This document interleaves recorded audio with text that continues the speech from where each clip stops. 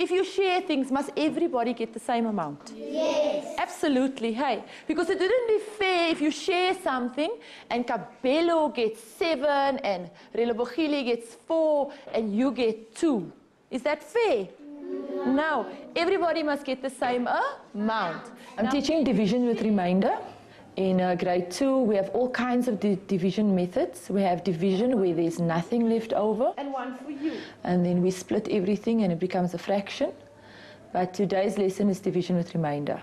When you share things, we use the sign divided by. And we always try to make sure that we use the word share. There's another special word that goes with that word share. How? Equally. My mommy says you need to give each friend the same amount. And these are my friends. One for you, and one for you, and one for you. Did you each one get the same amount? Yes. Right. Why are you happy?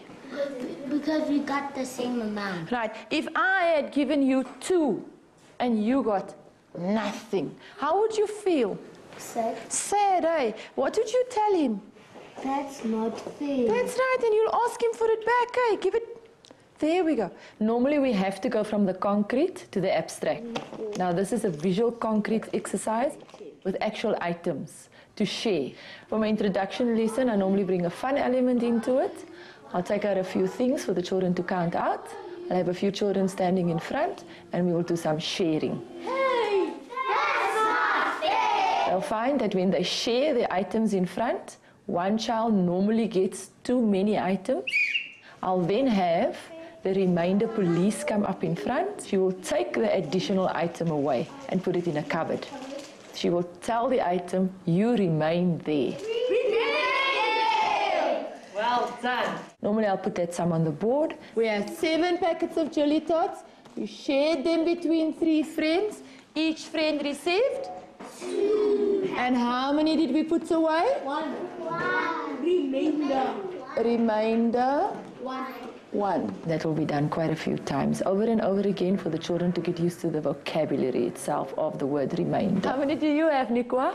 4. And you, Keegan? 3. And you, Sentis? 3. And you, Talia? 3. Hey, that's not fair. What must we do? Give me this one, and then you go put it in the cupboard. But sometimes in between, you should give them the opportunity to see that when you share things, there's not always a remainder, and they have to be aware of that as well. Okay, go and fetch your beans, fetch your beans, fetch your beans, fetch your beans. Whiteboards out. Your board, guys, if this is your board, we're going to make a little square at the bottom if there's a remainder. We are going to use 4 people today. So I need 4 smiley faces. Somewhere on your board, you must have a space for your sum. So if you get the number 24, it will be divided by 4. You'll have an answer. And please don't write out the whole word remainder. You'll write rem. And you tell me what the remainder is. My children normally work in teams. One child works with a whiteboard, and the other child works with the beans. Walk around with pre-made cards already with numbers on them. You can use them for any multiple. You can use them for multiples of 3s or multiples of 4s.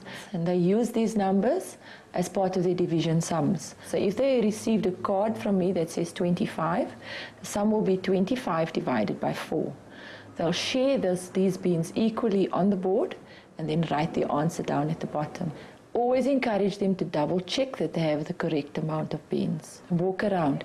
If you see there's an error, don't give them the answer. Just tap on the board and then they will double check to make sure that the answer was correct.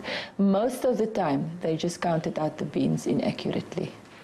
What do we do, Keegan, to make sure that we have the correct amount of beans?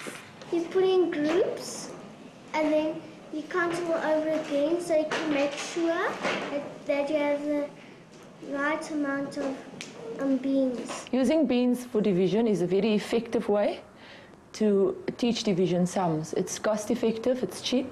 Children actually take ownership over their beans. You'll find that when one falls on the floor, they actually say, hey, that's my bean. You have your worksheet and you need your pen So, once we are done playing with the beans and working out the sums and understanding the division concept, it's normally good to do an application worksheet activity. Make sure that you hand out this worksheet and explain very carefully how the worksheet works. And lots of children now do not have to use their beans anymore. They can just do it via drawing. The reason why your worksheet has a block is because some of you would prefer to draw. And all of that is divided by 4. So if you have the block on your worksheet, the first sum looks like this, and you have a block. You can draw the 4 faces.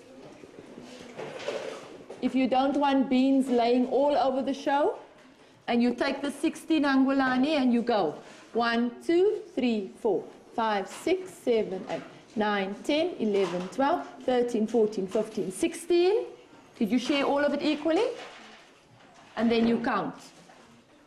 1, 2, 3, 4. Luca, did everybody get the same amount? 16 divided by 4 equals 4. And the answer to that sum, remember I always said if there's no space, you write 4 and you make a circle.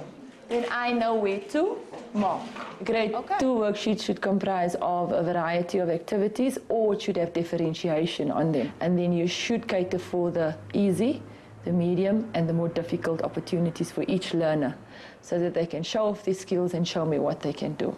The worksheet should be laid out in a neat way so that the children can understand where they must work. You'll find out that my worksheet has blocks on them because some children need to draw. But if you don't have the blocks, they'll draw all over the page. So the blocks gives them direction as to where to do each sum.